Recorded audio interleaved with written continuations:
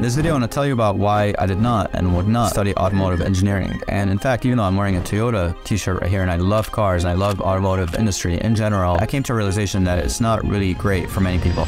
So when I was 19 years old, my father had started a new business. It was a car dealership, and it involved a repair shop. And what we would basically do is we would buy cars, repair them, make them really good. Sometimes they would have like some minor tweaks, and then we would basically sell them for profit. And my brother was leading sales, my father was doing the business operations, and I was doing more of the technical stuff, like actually diagnosing the cars, purchasing the cars, being involved in fixing them, working with the mechanics directly. So I was doing a lot of the engineering and tech stuff. And at the time, I was obsessed with cars. All I wanted to do was like work on cars and study cars, and it's just the most fascinating thing ever. I thought cars were super cool. And my favorite part was really just figuring out what was wrong in a car. Like if a car made a certain noise or if something was wrong, I would just I had this like little computer reader that I would plug it into the car and it would read some codes. I would go look them up and I would study them. And one day, like, we made business cards for me, my brother, and my father. And mine, I chose that it said diagnostician on it. In other words, I was the person who was diagnosing what was wrong with the cars, and then I was basically helping make decisions on how to fix them and whatnot before I passed them over. And at the time, I was watching a show called House MD, and I was also interested in medicine. Like in the background, I was kind of thinking about, okay, should I go to medical school? You know, should I work on cars? Should I stay in engineering? I was kind of going through the typical 19-year-old messy mind of just like, what should I do with my life? And I realized that a lot of what I was doing with cars was actually applying some of the stuff I was learning in the show about doctors. And just like how the doctor was diagnosing patients with ailments, in my head, I was diagnosing cars with problems. I was saying what needs to be fixed. And I realized that that was the thing that I was actually enjoying. It didn't have anything to do with the car itself. Yes, a lot of the cars looked cool,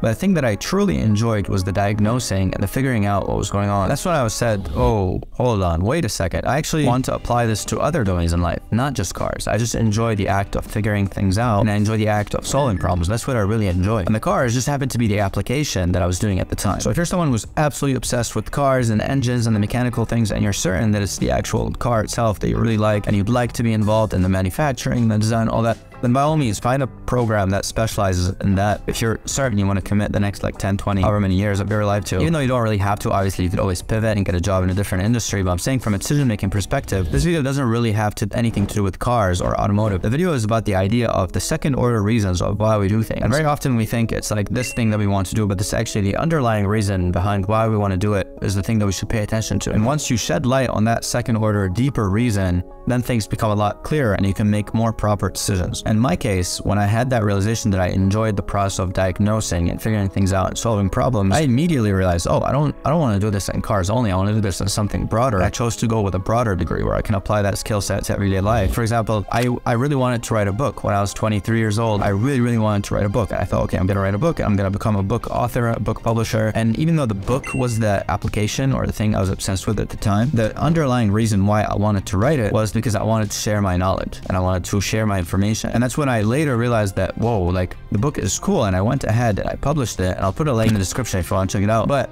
later on, I realized that what I actually want to do is help people and share my knowledge with people. And that's actually what motivated me to start my YouTube channel, because I thought the YouTube channel is a far more effective means to reach people and communicate with people. The main takeaway I want you to get from this video is very often you might think you want something, or there's this shiny thing that you're going after, but really stop to ask yourself why you actually want that thing and what feeling or what benefit that thing will get you. And very often that underlying reason, whether it be a feeling or a benefit or some desired outcome, that's actually driving you. And then if you shed light on that, then you'll be able to kind of step back out and see things a lot more clearly, and you'll be able to make more optimal decisions. And you may even find a better vehicle for getting the thing that you want done. Now, if you're new to this channel, you may not be aware that I have had like a roller coaster of switching my major. Like I switched from, I don't know, mechanical to aerospace, biomedical, electrical. I looked at medical school, I looked at law school, I worked in cars. I've done a lot of things. And I've made a video on why I switched out of each one of these things specifically. And I made a playlist of all of that. So it should be somewhere over here. If I were you and I had like 10, 15 minutes, I would definitely go and watch that.